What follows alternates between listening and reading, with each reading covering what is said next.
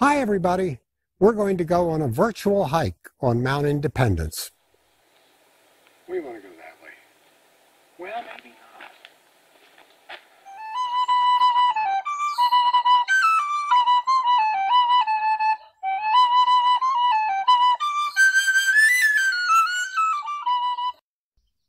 Welcome to Mount Independence. I'm Ennis Duling. When I first got involved in this project, I looked forward to leading all of you on a hike at lunchtime. I didn't plan to stand around swatting at black flies and trying to lecture.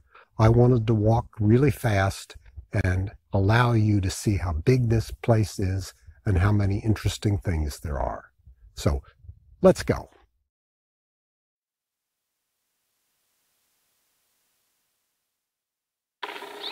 Here's Elsa.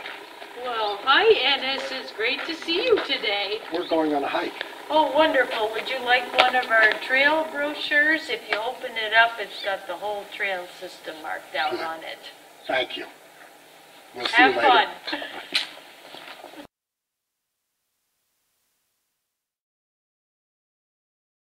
It's about 1.25 miles as the crow flies from the visitor center to the Grand Battery, the northern point.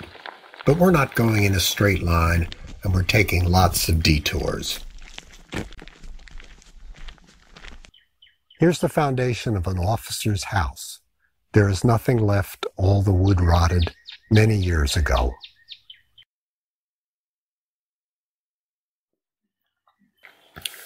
We're on the Baldwin Trail, named for Jedithan Baldwin, who was the engineer who built many of the fortifications on Mount Independence.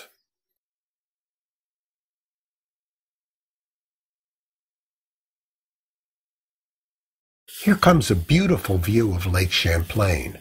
You can see Mount Defiance across the lake about 1 mile away. Imagine British cannon on the summit.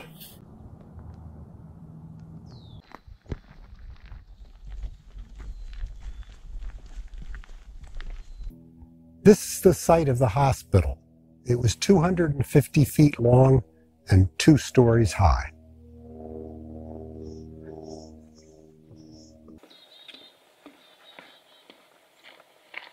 Once a year, Revolutionary War reenactors camp in this large clearing where the 3rd Brigade was located.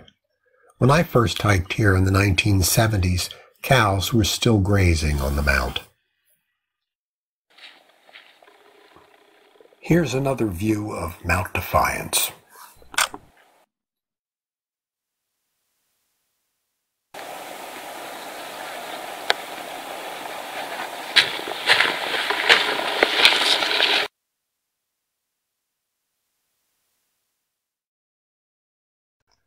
We're standing in the middle of the major fortification on Mount Independence, the Star Fort.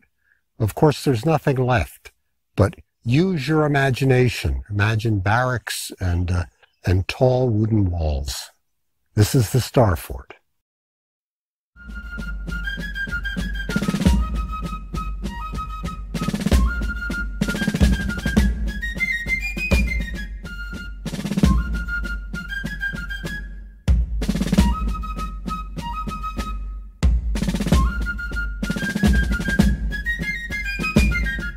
This is the site of the crane that was used to hoist provisions and supplies from Catfish Bay.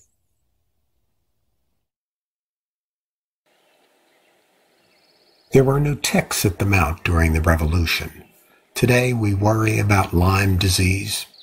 I'll be doing a thorough tick check when I get home.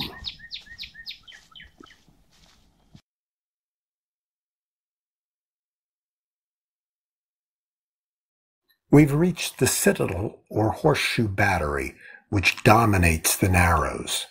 You can see Fort Ticonderoga across the lake.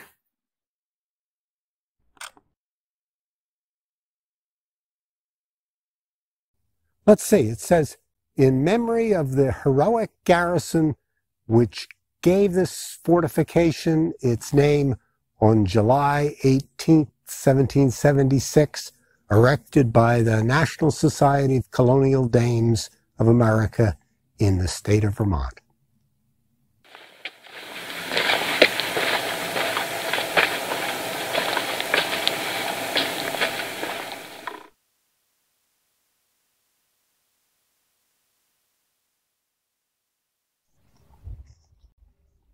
Hey, we're here.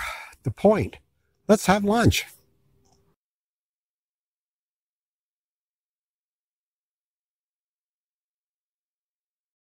We made it down to the lake. Imagine the Great Bridge crossing here. It's 10 feet above the water and 14 feet wide. It was never completed. Below that, there is a floating bridge of logs, and if you had to walk on that, it was this kind of thing.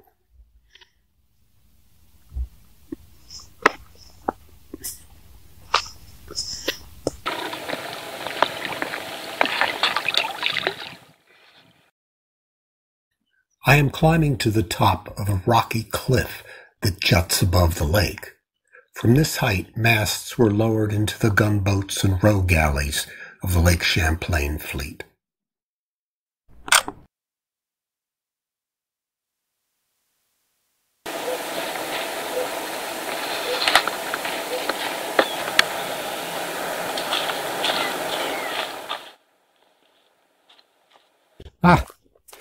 Here's the spring.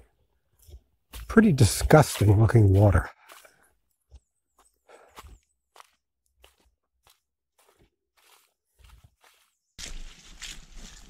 In the spring of 1777, Americans planted a large garden in this area. A chaplain was pleased to have a breakfast of radishes on June 11. You should be glad this is a virtual hike. There is so much mud.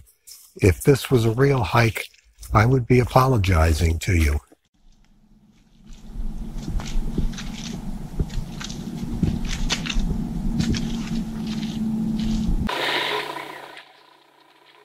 We're close to Catfish Bay. The site of the crane is above us, but it's too muddy to stick around and sightsee.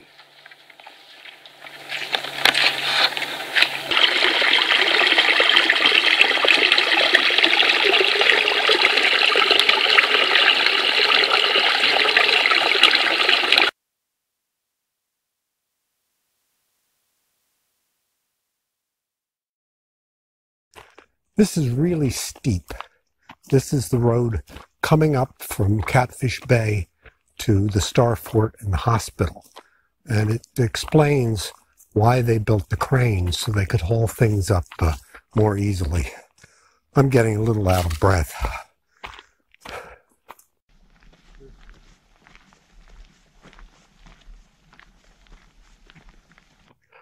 The black flies are out today too. In the 18th century, the armies were bothered a lot by mosquitoes and mosquito-borne illnesses. But today, we've got black flies. We're crossing from the lake side of the mount to the east, where blockhouses overlook low land.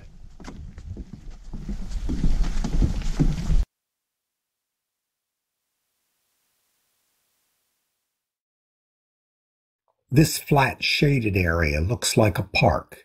It is in fact the Southeast Battery, which dominates the only road to the mount. It was built by Americans and occupied by Germans. If this was a real hike, we'd be worried about being late for the afternoon session. We've hiked about 5 miles, and now it's time to look at some artwork and some old maps, and to meet the people who are part of the story of Mount Independence.